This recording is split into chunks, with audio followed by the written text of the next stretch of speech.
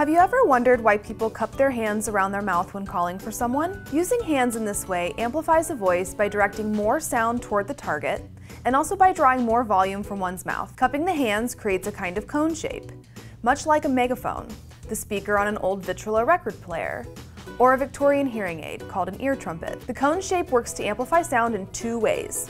First, the cone directs sound. As sound emerges from any source, it travels outward in all directions, going left, right, up, and down, as well as straight ahead. Using a megaphone is a lot like using a funnel in that it directs more sound toward your target and allows less to scatter to the sides. Making a simple amplifier for a cell phone is as easy as constructing a cone shape for the phone to sit in. Build a cone, cut a slot toward the back to accommodate a cell phone, fire, and turn up the volume.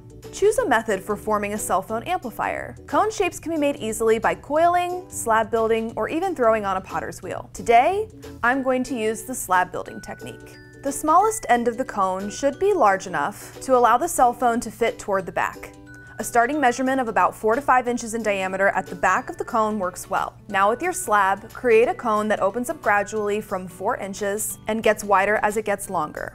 The length of the cone could be determined by the amount of space available for the amplifier.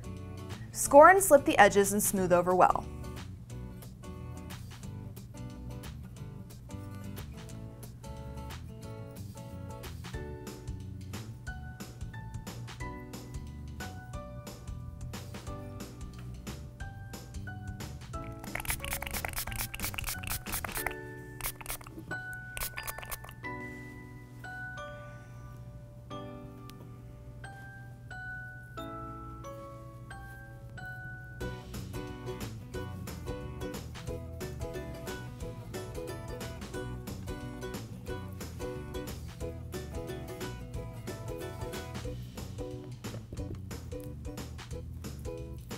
To enable the cone to sit on a surface, one side of the cone can be flattened, or legs can be added to aid with stability. If you are adding legs, be sure to score and slip both legs and the attaching point to the cone.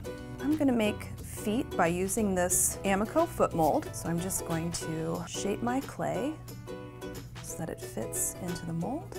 And this is just a press mold. Embellish the cell phone amplifier by turning it into an animal by adding ears, eyes, and teeth. When the cone is leather hard, cut a slot with a needle tool about 1 inch from the back of the cone that is a ½ inch deeper and wider than the body of the cell phone to be amplified. Score and slip the edges and smooth them over well.